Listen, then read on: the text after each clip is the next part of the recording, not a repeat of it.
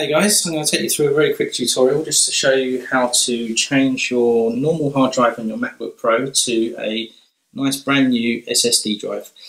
I've bought one of the Samsung EVO 840s. Okay, so let's take it out of the packet. There we go, here's the drive. And we're going to need two special screwdrivers, which I'll take a little screenshot and do a still shot of it. You probably won't be able to see that through the camera. I'll put the model numbers as well.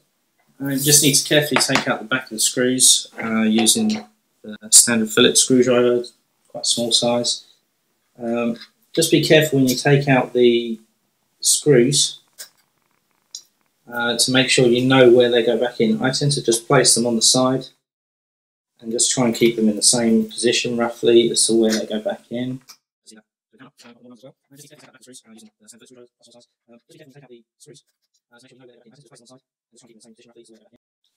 as you can see, I've kept them in shape, so I know exactly where they go back, and I've got the back of the laptop.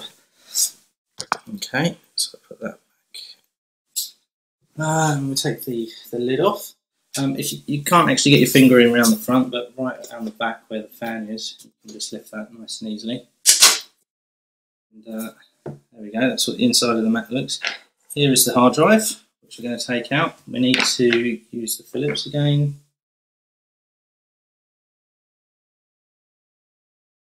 Just so you can see where I'm unscrewing.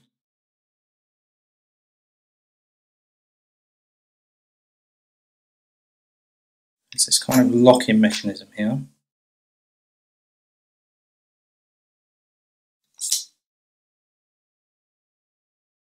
Yeah. You can see this comes out, which locks the drive down. Put that aside. The drive out.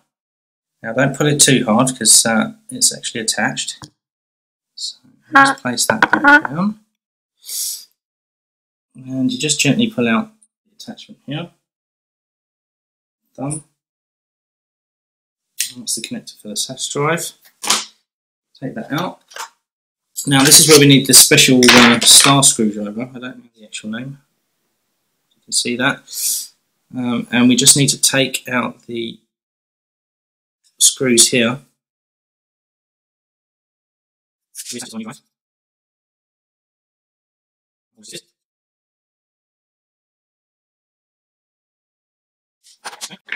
get our new drive. And we've got the side screws.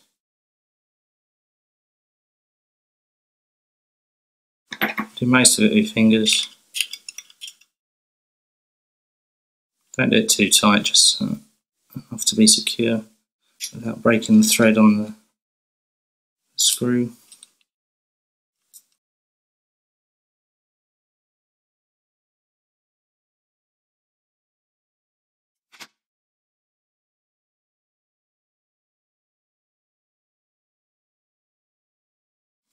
Okay, and then we're ready to reattach the drive.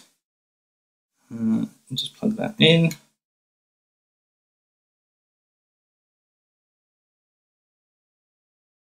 Okay. And here, when you plug that back in, just slot the pins in first there, and it should just drop in place like that. And then we put the locking mechanism back.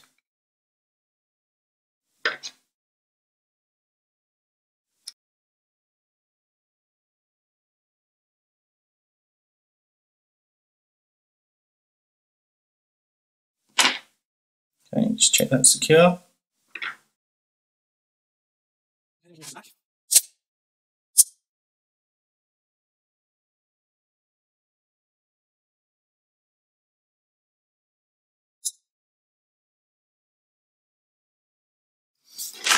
Okay, so that's it connected.